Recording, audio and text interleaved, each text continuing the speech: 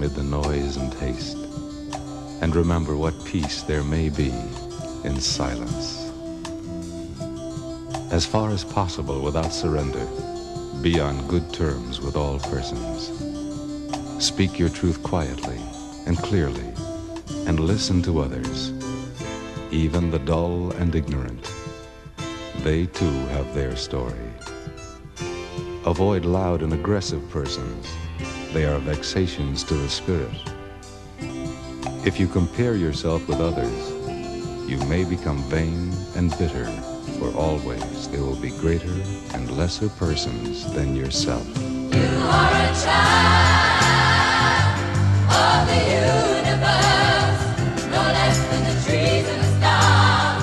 You have a right to be here, and whether or not it is clear to you, no doubt the universe is unfolding as it should.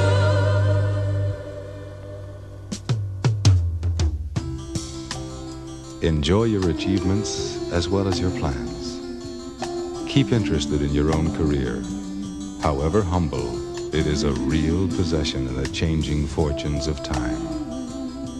Exercise caution in your business affairs, for the world is full of trickery. But let this not blind you to what virtue there is. Many persons strive for high ideals, and everywhere life is full of heroism. Be yourself. Especially do not feign affection. Neither be cynical about love, for in the face of all aridity and disenchantment, it is as perennial as the grass.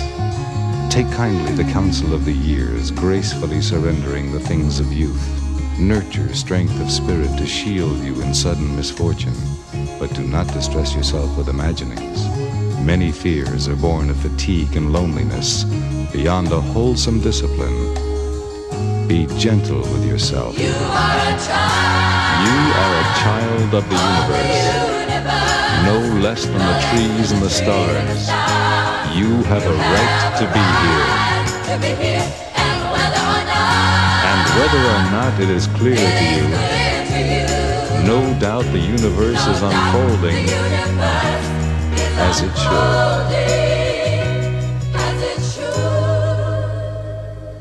Therefore, be at peace with God, whatever you conceive Him to be, and whatever your labors and aspirations in the noisy confusion of life.